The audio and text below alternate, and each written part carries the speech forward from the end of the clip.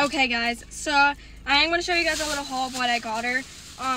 Don't worry guys, she's not going to see this until a week after she gets all this stuff. So what I got her is, I'm missing a bag, but the first thing I got is this. So this is her gift box because I think she'll use this way better than an actual like box that I was just gonna find. So I got her this. Got her this little clip, which I think it looks so bridal and so cute, which is gonna go at the top up here.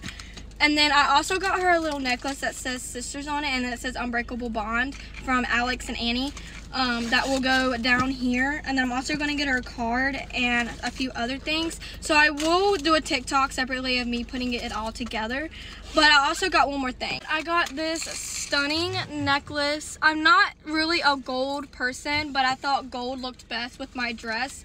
And my shoes are kind of like a cream color, so I think the gold is going to look pretty, and it's short enough because my dress is off the shoulder, so it's going to be perfect that it won't actually touch the dress. But this is stunning.